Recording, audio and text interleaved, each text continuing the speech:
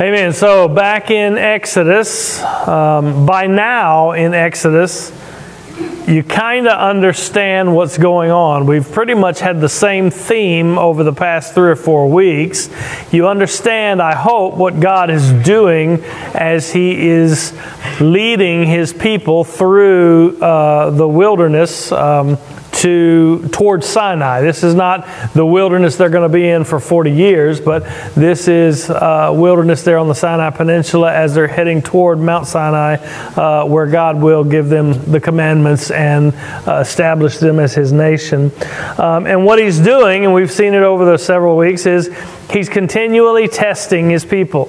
He is continually teaching His people how they are to live as His covenant people in anticipation of the covenant that He's going to make with them as He gives them the law at Sinai.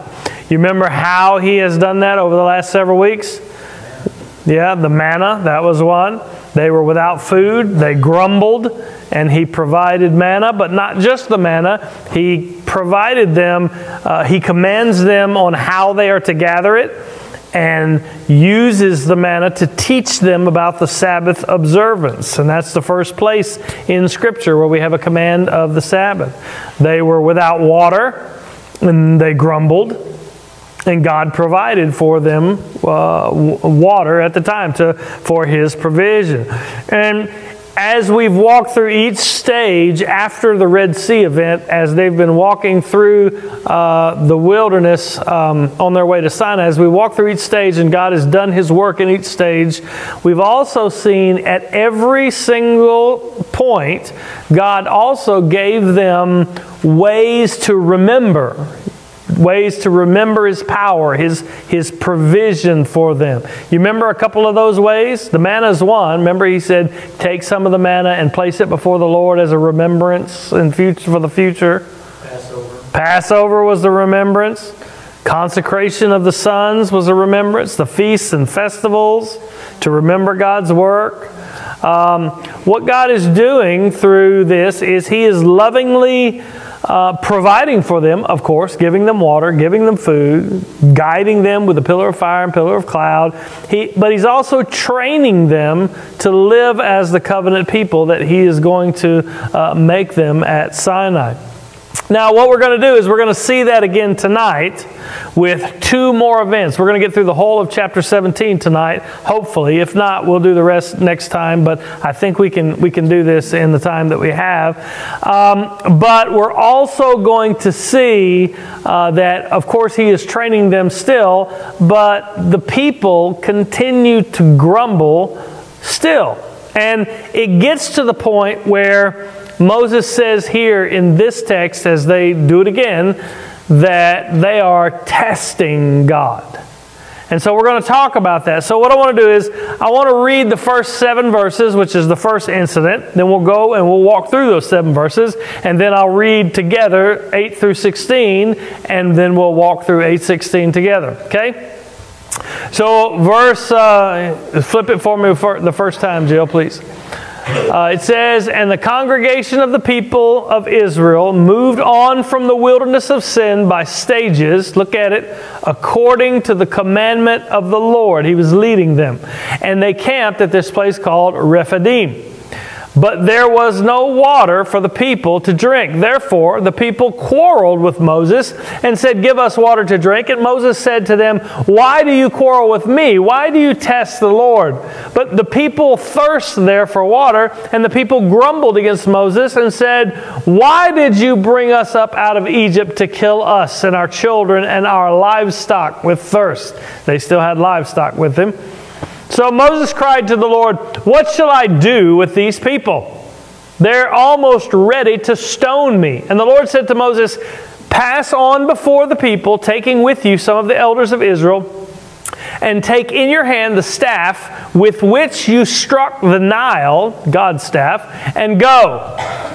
And behold, I will stand before you there on the rock at Horeb, and you shall strike the rock, and water shall come out of it, and the people will drink. And Moses did so in the sight of the elders of Israel.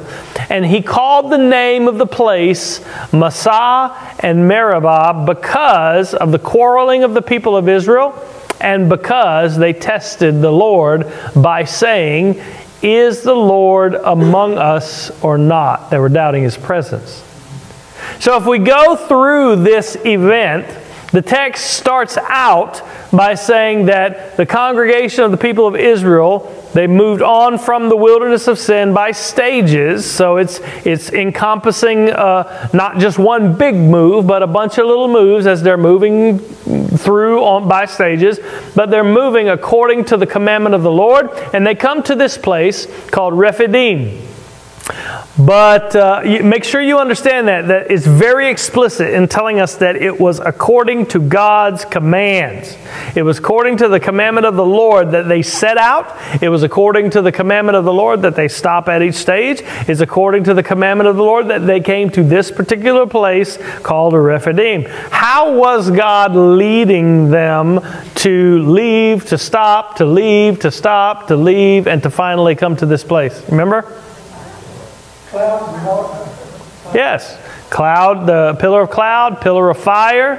But they also, that's a fact, that was the answer, that was the correct answer. But they were also, remember, they were given manna every single day. So they would go out and they would gather the manna and they would set out when God. So God was not only leading them with pillar of cloud and pillar of fire, but He was leading them by providing for them all the way along their journey. Daily, they were going out to get this manna on the 6th day, double portion, rest on the 7th day. There should be no doubt at this point that God is with them. So God leads them to this place, Rephidim, but something's wrong here. What's wrong? There's no water. God has led them to a place with no water, and later in the chapter we're going to see that this is also a place where Israel is attacked for the first time by another nation. So God has again led them to a place where there is danger and there is a lack, the lack of water specifically. So is this a big oops on God's part? No. No. Why did He lead them here?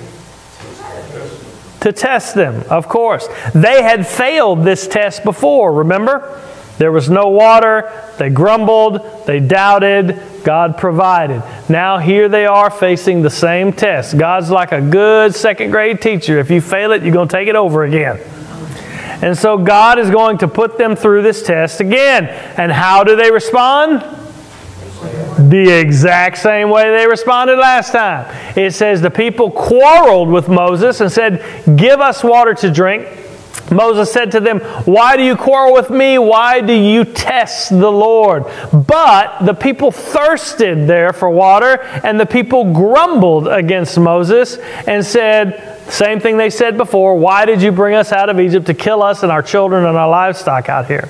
Now, it would seem that the people had learned nothing from the previous test with no water, or the previous test with no food, where God provided both miraculously for them. This is now, since they have left Egypt, this is the 4th time that they have grumbled against the Lord because of some lack that they perceive. And once again, they find fault with Moses. He is the whipping boy. He's the target of their quarreling and of their grumbling. They say to Moses, "Give us water to drink," as if miracle working Moses can just magically produce water on command. The word quarrel is used in this section where it hasn't been used before, to demonstrate, I think, a new level of hostility. The people they're getting more aggressive. It's amazing to think that they reacted this way again, isn't it? I mean, they were led to this place by a pillar of cloud and pillar of fire. And on the very day, on this day that they're quarreling with Moses and they're saying, "Why did you bring us out of here and give us on this day, they walked out and got the miraculous manna from the ground to eat. So it shows us something about Israel that we already know. They're stubborn, they're rebellious, they're all those things. But the question I often ask is we also have a unique ability to look God's blessings and His provisions in the face and then grumble about what we think we don't have. We're susceptible to that. Yes, we can look back in our own lives and we can see God has blessed me here. God came through for me here. God did a miraculous work in my life here. God has done all of these things. And then when trial hits, God, where are you? Why have you led me out here? Why have you done this? We're no different than Israel. In verse 2, Moses calls their quarreling, their grumbling, testing God. You see it? Why do you quarrel with me?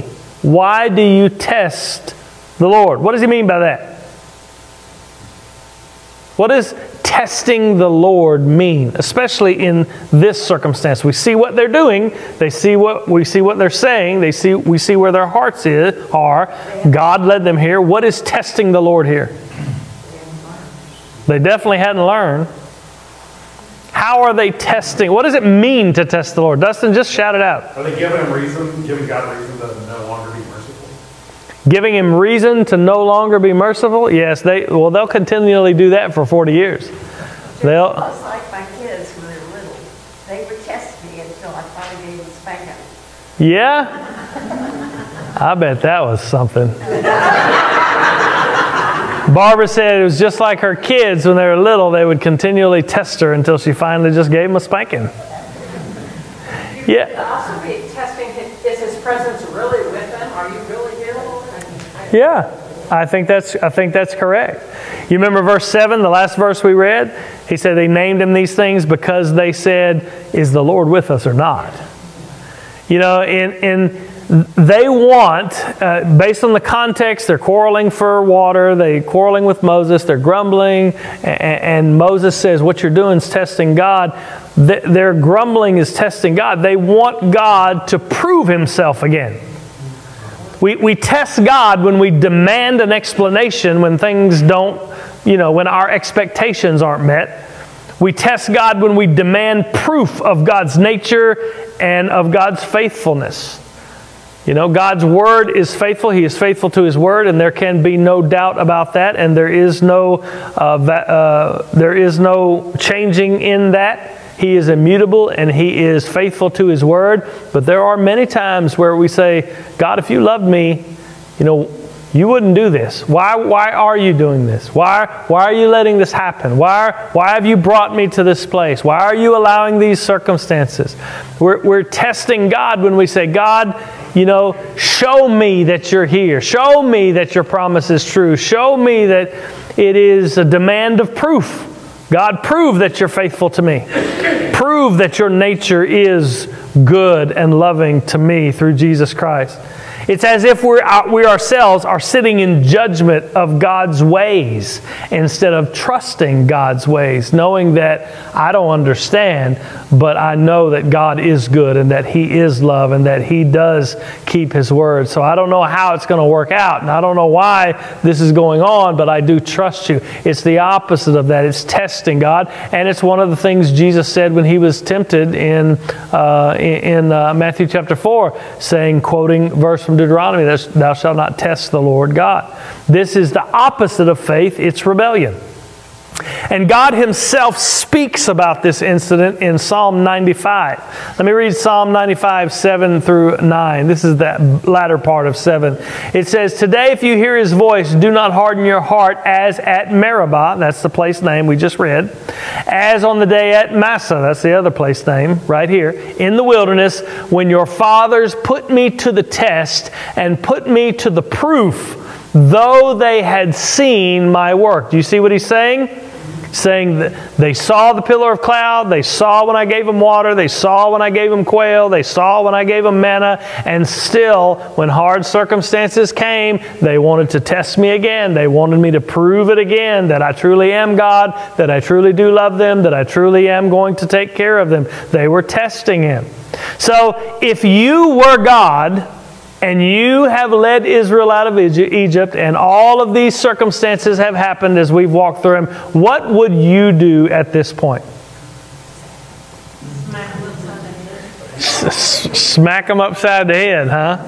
Send a flood. Yes, send a flood. He said he wasn't going to do that again. So yeah, you would rain down judgment, wouldn't you? I mean, who wouldn't? I mean, this is the fourth time just in the matter of since I miraculously led you out of Egypt with miracles and plagues. It's the fourth time you've grumbled about not having something that I told you I'm going to provide for you and bring you safely into the land. You know, you would send lightning bolts and fire, and you would send judgment. But God demonstrates the gospel to them and provides water for them. Let me show you what I mean by that. In verse 4, we read this kind of a long passage, but it says, Moses cried to the Lord, "What shall I do with this people? They're almost ready to stone me." You can see the heightened aggressiveness of the people now. Moses thinks they're going to kill him. And the Lord said to Moses, and this is the command. It's not smite them with judgment or rain down fire upon them.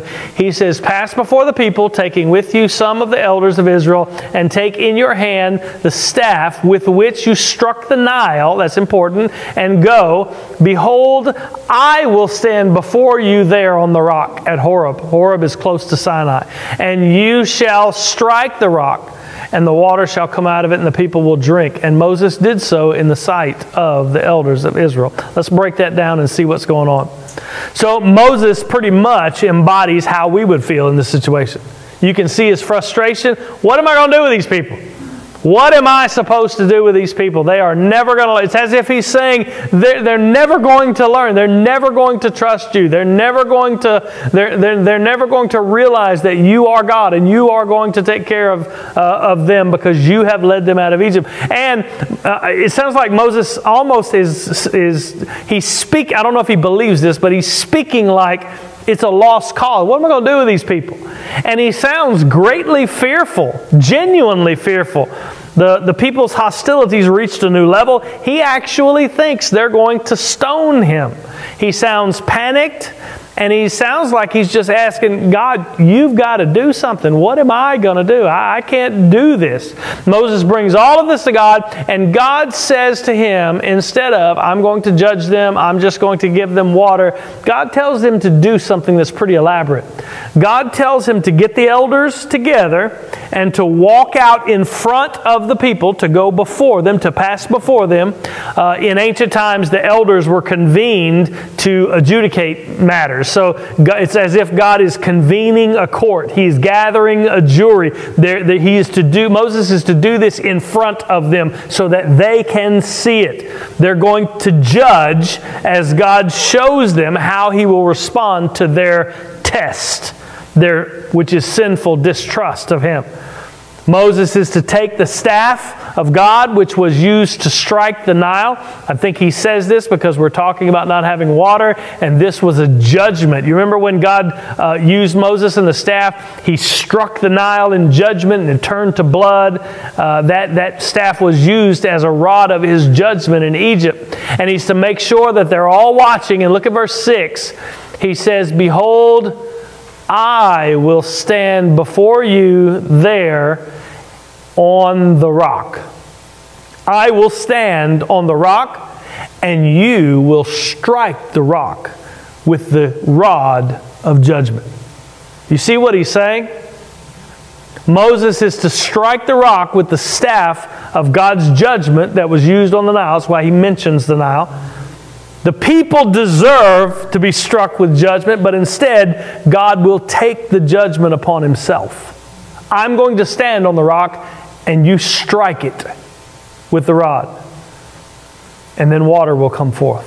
God Himself is submitting Himself to His judgment. And you really understand what this picture shows when you see how Paul interprets it in 1 Corinthians 10.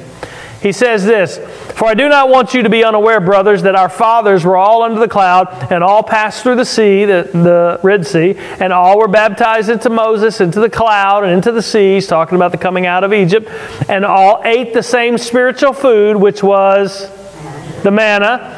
and all drank from the same spiritual drink, for they drank from the spiritual rock that followed them, and the rock was Christ.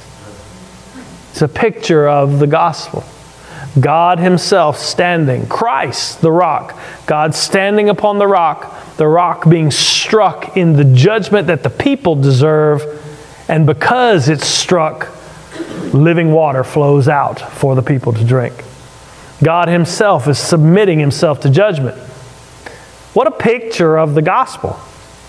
The people deserve judgment for their sin. There is no doubt, and their sin is escalating. We're not talking about just grumbling. They are grumbling, but we're not talking about just that. They're quarreling with Moses. They're testing God over and over again, and God submits Himself for judgment so that His people could live. God stands on the rock, and He Himself is struck. They wanted to know if God is with them or not. Do you remember we read that in verse 7?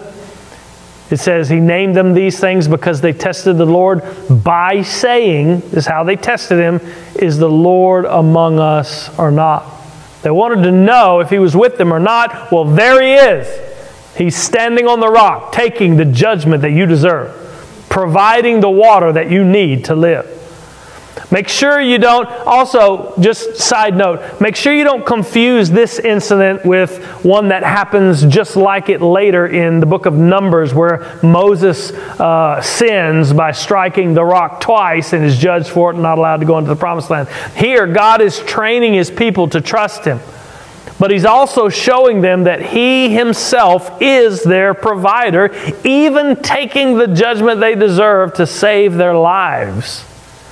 This event is something that the people of Israel need to remember. So He names the place so that they would remember His faithfulness, and they would remember their unfaithfulness and God's faithfulness. He names the place Massah and Meribah. Massah means testing, and Meribah means quarreling. So He names it Massah and Meribah because of the quarreling of the people of Israel and because they tested the Lord. Now, by naming the place these names, they would always remember their sin and what God did for them in this place. They will remember that they doubted God's presence among them. How many places on the map of our lives ought to be named testing and quarreling because of how we complain about God's work or God's presence, or doubting God's provision, doubting God's presence with us? But praise God, He's done the same for us. He's taken our judgment upon Himself so that we might have living water. You see the test? How God brought them here to test them again because they failed the test before. And in turn, His people sinfully and rebelliously tested God, and instead of blasting them with judgment and condemnation, God Himself, in His mercy and grace, took that judgment upon Himself, took the striking with the rod of judgment upon Himself so that His people could have water. And then, just like He's done with the manna and the feasts and festivals and all of the things, He names the place. He has Moses name these places so that they will remember. He's teaching them His goodness, His faithfulness, His provision, and He's teaching them how to live as His covenant people. Questions? Sweet. But the test for Israel isn't over yet. Now something else happens in this same place where God has brought them. Let's read 8 through 16. Get the whole thing together. It says, Then Amalek came, and some of your translations might say the Amalekites, came and fought with Israel at Rephidim, the same place. God led them here, there's no water, and they get attacked here. So Moses said to Joshua, Choose for us men and go out and fight with Amalek. Tomorrow I will stand on the top of the hill with the staff of God in my hand. So Joshua did as Moses told him and fought with Amalek, while Moses, Aaron, Aaron, and Hur went up to the top of the hill. Whenever Moses held up his hand, Israel prevailed, and whenever he lowered his hand, Amalek prevailed. But Moses' hands grew weary, so they took a stone and they put it under him, and he sat on it. While Aaron and Hur held up his hands, one on one side and the other on the other side, so his hands were steady until the going down of the sun. And Joshua overwhelmed Amalek and his people with the sword. Then the Lord said to Moses, "Write this as a memorial in a book and recite it in the ears of Joshua, that I will utterly blot out the memory of Amalek from under heaven." And Moses built an altar and called the name of it, "The Lord is my banner," saying, "A hand upon the throne of the Lord. The Lord will have war with Amalek from generation to generation." Whole lot going on in there, isn't it? All right, so remember, God led them to this place. He knew they would be without water. He knew that the Amalekites would attack. All of this is in the purposes of the Lord. This is actually the first battle that Israel will engage in on their journey to the Promised Land, but it will not be the last. So we also see, just by way of application before we dive into the text, is that our life of faith is not just tested in our lack or our circumstances or our hard times. It's also tested by the enemy's attacks. God is using the Amalekites to teach His people something. So back to verse 8, it said, "Then Amalek came and fought with Israel at Rephidim." Anybody know who Amalek is? How do you know that? Because you got a study note in your Bible? Yeah, that's correct. He's Esau's grandson. So this is, you know, the animosity between Esau and the Israelites. This is the beginning of a long history of animosity between these two peoples. Now, I want to make sure you see something else before we continue in the text. The attack wasn't Amalek and his army or the Amalekites lining up in front of Israel, blocking their path and being ready to attack them, saying, "Come out to battle and fight us." The Amalekites, they attacked the helpless and the vulnerable among the people at the back of the line in secret coordinated attacks. Moses would later say in Deuteronomy 25, "Remember what Amalek did to you on the way as you came out of Egypt, how he attacked you on the way when you were faint and weary and cut off your tail," meaning the people at the back, "those who were lagging behind you, and he did not fear God." So they were mercilessly killing and attacking the rear of Israel as they were marching through, probably women and children and all of the people that would be at the back of the line that were moving forward. So now, after all that we've seen God do to provide for His people, to protect His people, to destroy the Egyptian army, to send plague after plague upon the Egyptians, I really would expect God just to say, "Hey, the Amalekites are in the way. Now they're not." You know? God would just miracle them to death, or lightning bolt them, or send a plague, or do something. You would expect God just to destroy them by a miracle. But that's not what He does here. That's not what will train the people to learn how to fight while they trust in the Lord. They're going to have plenty of fights ahead. Even after they come into the Promised Land, they're going to spend a long time warring with the people there. Look what Moses says in verse 9. Moses said to Joshua, have we seen Joshua before yet in Exodus? Trick question. This is the first mention of Joshua in the Bible. Up to this point, don't hear a peep. And that's strange to us because, like, we're telling a story here. You're supposed to introduce the characters. Moses is writing to Israel. They know who Joshua is, so he doesn't waste time introducing him. They know who he is. He took over for Moses after Moses died, and they know who he is, so he's just introduced as if everybody already knows him. So Moses said to Joshua, "Choose for us men and go out and fight with Amalek. Tomorrow I will stand on the top of the hill with the staff of God in my hand." Look what Moses says. I will stand on top of the hill. I will have the staff of God in my hand. Okay, you got it? Remember that. Joshua is to choose some men and go out and meet them in battle. The battle, as we've already read, the battle will be the Lord's for sure. He will win the battle for them. But Israel themselves must fight. They must go out to fight. And Moses is going to go up to the hill with the staff of God in his hand. And look what happens. In verse 10 it says, so Joshua did as Moses told him and fought with Amalek, while Moses, Aaron, and Hur went up to the top of the hill. And whenever Moses held up his hand, Israel prevailed. And whenever he lowered his hand, Amalek prevailed. You see what's going on here? The text doesn't focus on the battlefield. It doesn't focus on the tactics of Joshua or the strategy of Joshua or the fighting prowess of Israel or even how the battle plays out. The focus is not on the battlefield. It's up on the hill.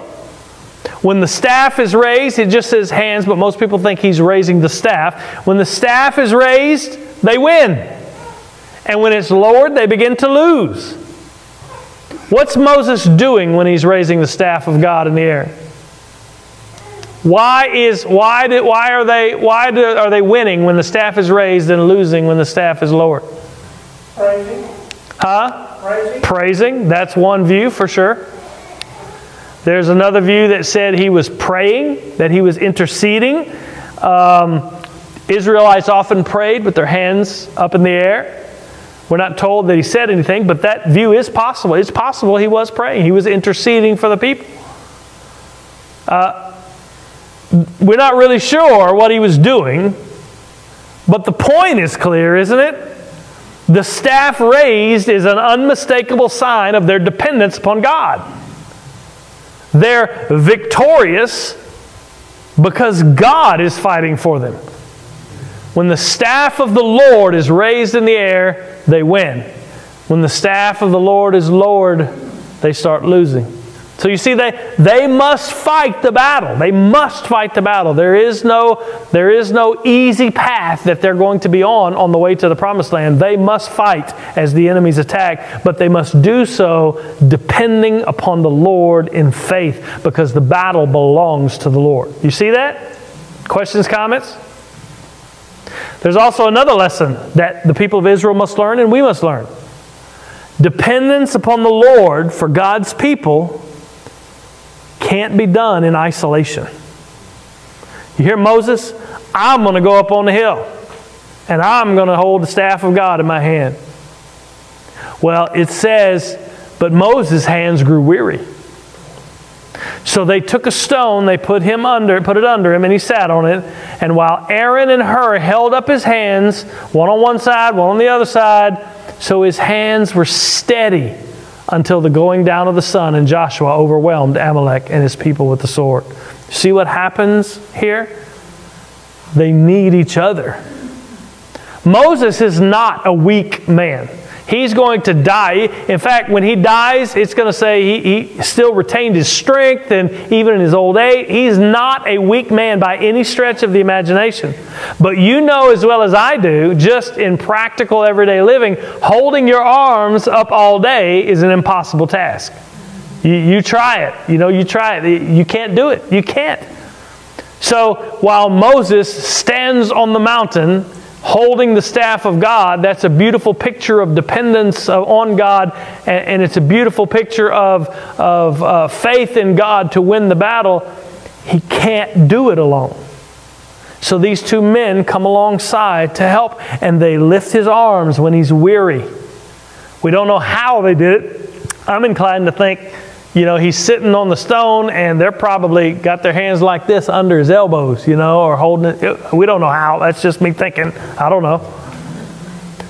But we need to understand that the battle is won by the Lord. It's not even won because Moses is strong enough to depend on the Lord. He's helped. And the people together believed in the power of the Lord, and they helped one another. They helped Moses specifically hold the staff up in faith. we have to help one another trust in God, helping one another trust in His provision and His victory. Now, make sure you understand, the Israelites are fighting the battle, but they're fighting in the power of the Lord, and they're doing so together in faith. And when it's all over, when all of this is done, and the battle is won, because together they depended upon the Lord as they fought this battle, once again, after every test we've seen it, God calls His people to remember what happened here. Last verses we'll read today, it says, "Then the Lord said to Moses, write this," see it, "as a memorial." Once again, remember the Passover, remember the feast, remember the manna, remember, He's telling them to remember after every one of these tests, and now He does it again. "Write this as a memorial in a book and recite it in the ears of Joshua." Why do you think He says recite it in the ears of Joshua? Joshua's going to be a leader. Because Joshua is going to be the next leader. That's exactly right. "That I will utterly blot out the memory of Amalek from under heaven."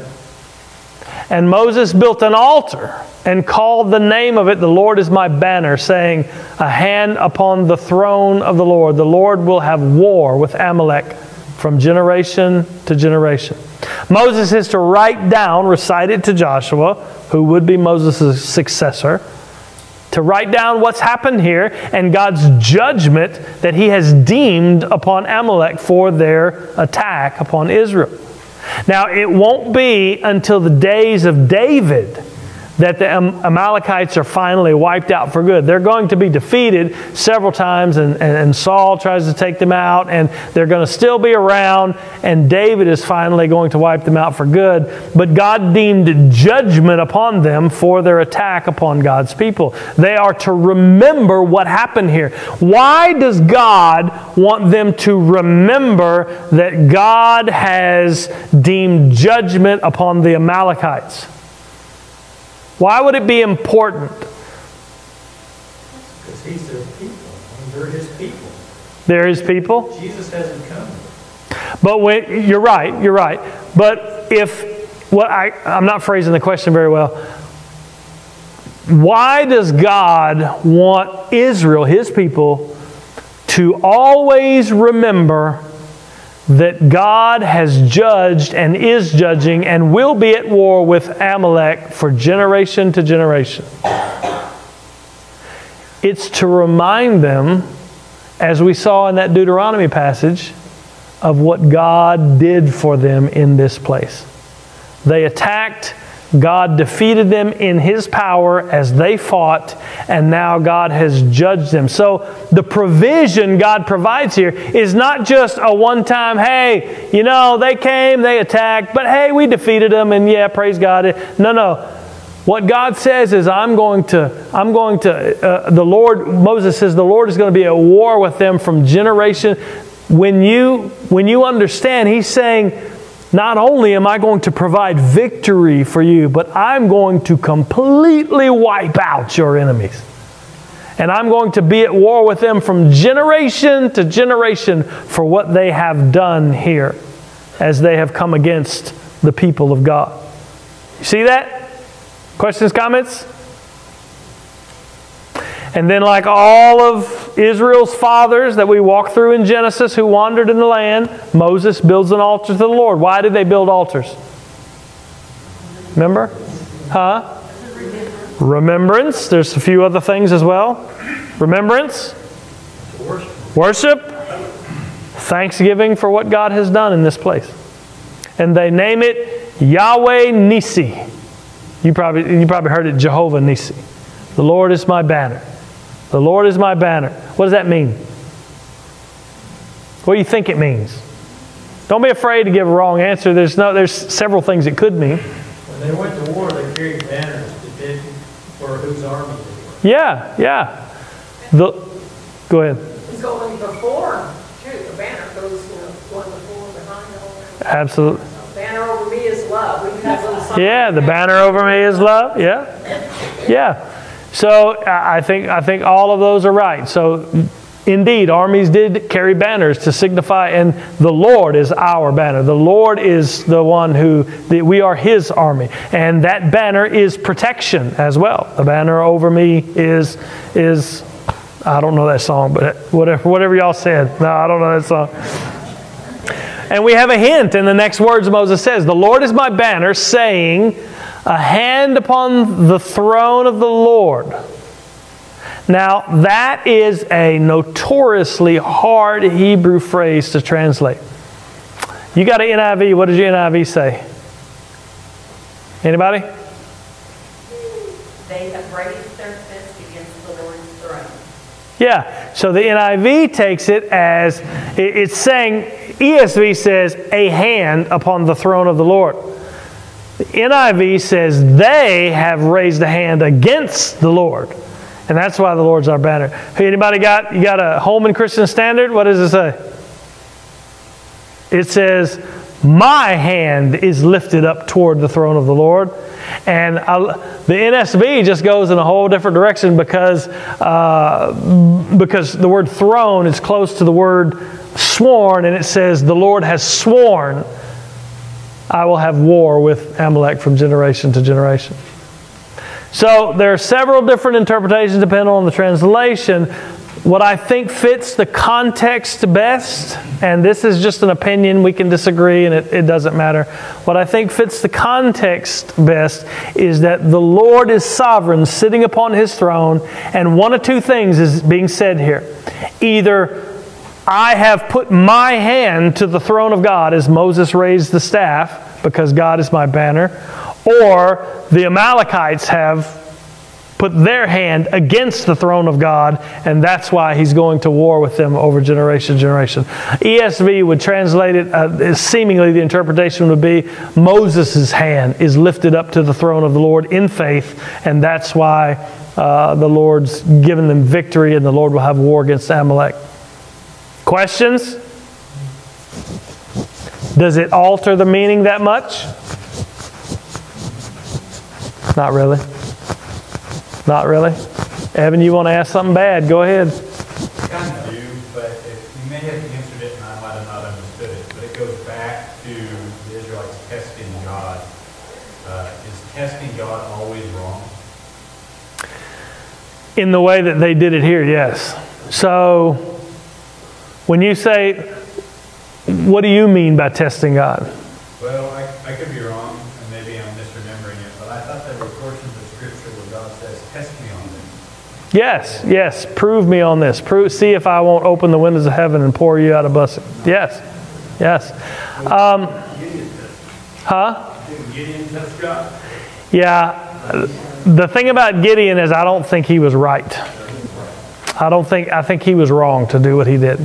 And God was gracious to him. Y'all know, he's talking about Gideon. He threw out a fleece, and God graciously showed him, okay, this is what I want you to do by not allowing to do. And then Gideon did it again. Oh, okay, well, now do the opposite. Now do the opposite for me.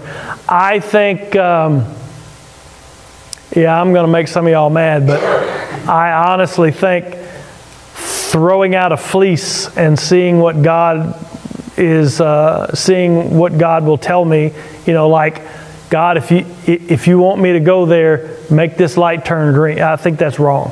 I think that's completely wrong. But the idea of, to answer your question, Evan, yes, God does say, prove me on this, see if I'm not. But that is in response to a promise that God has made. Here is just an open rebellion of, we don't believe that you're with us. We don't believe that you're going to provide for us. We don't believe your word.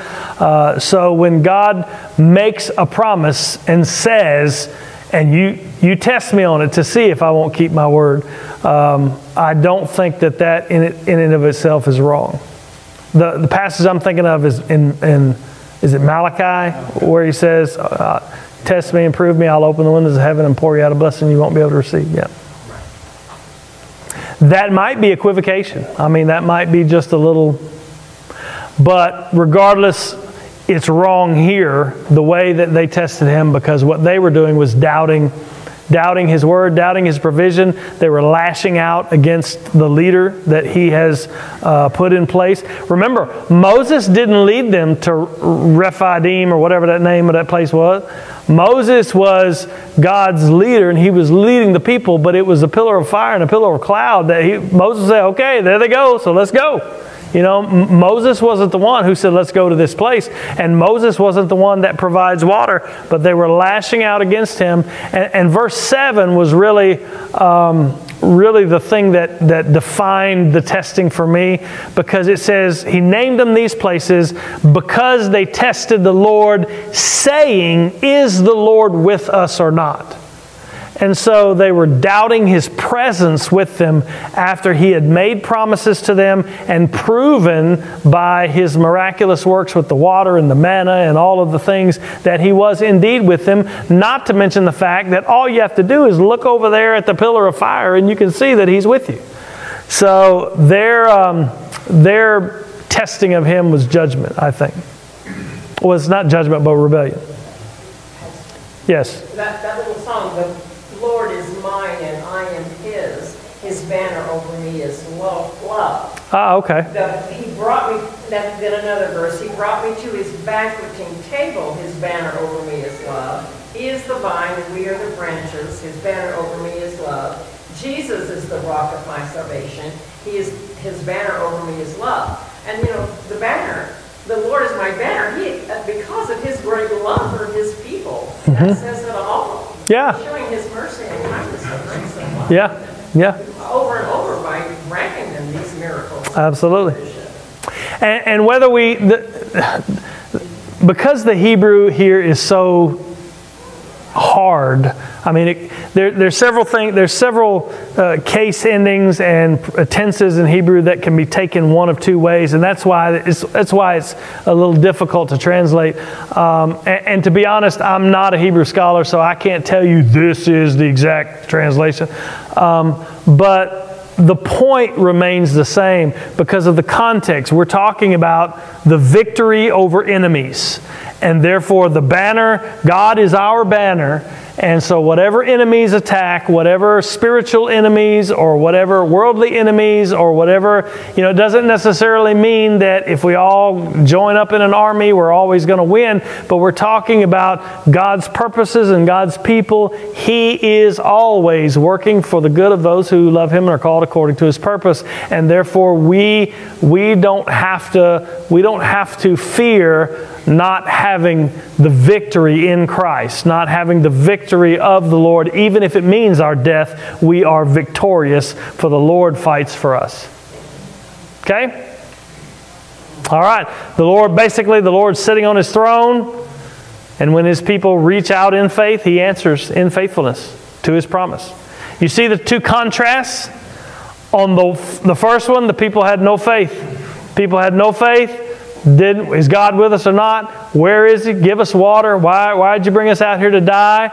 God strikes not them, but Himself standing on the rock in judgment.